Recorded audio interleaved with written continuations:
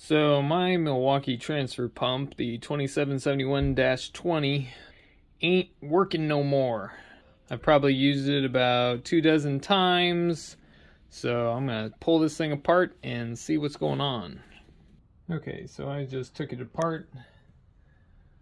It has a bunch of these T20 screws and one T10. A little pin that goes through this little hatch back here. So I pulled it apart and started looking at it, and you can see corrosion. Anything that is not galvanized or aluminum has corroded inside of this unit. So I had to undo the little screw that was holding the board in place and pull this out and unplug it. So these two little guys here are plugged into this fuse. So I was like, oh, that's interesting. They have a fuse in here. Well, that fuse is blown. So I am gonna pull that fuse out and find out what size it is. Because it seems like this guy leaks, and that's where it's all coming from. That little gasket back inside of there lets water leak out between there and run all down into the electronics. So yeah, seems like just bad engineering. And that fuse was a simple way to protect the electronics in case things got wet. So I'm going to take my needle nose pliers here. I'm just going to yank on them. Alright, so what do we got here? Let's take a look. Alright, yep, it is blown to smithereens, and it's a 30 amp fuse.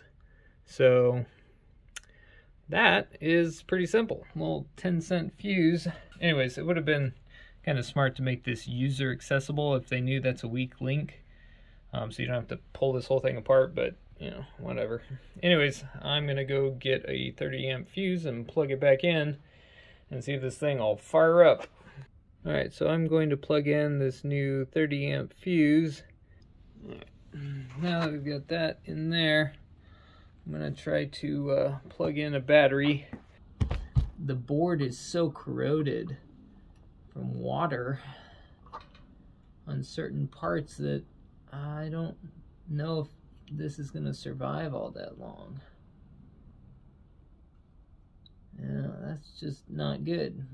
Electronics and water do not go together.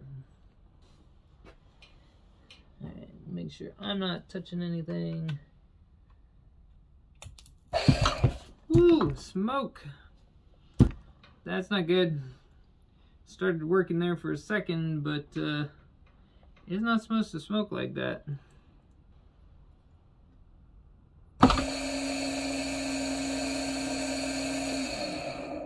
Okay, well, that was really weird. Nothing was contacting anything from what I could see. But when I plugged it in the first time, it puff of smoke everywhere.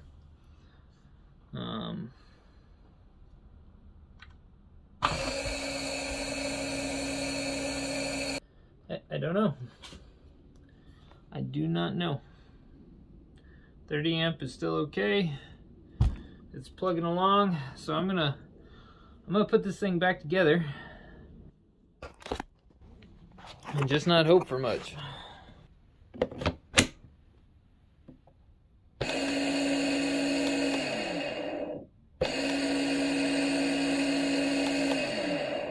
The button still works. So at this point I have no idea what smoked, why it smoked. Everything's working as it should. So the fuse was the only issue. Well, sort of. If you look up in here, there's like this magnetic kind of hula-majig that seems to be broken. I don't even know, but it's like flaking up. You see this little piece? Come on, camera.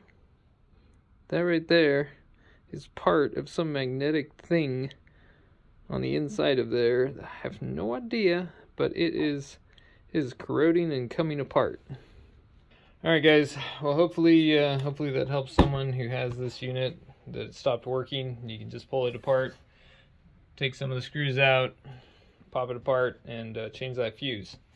Yeah. Okie doke. Bye bye.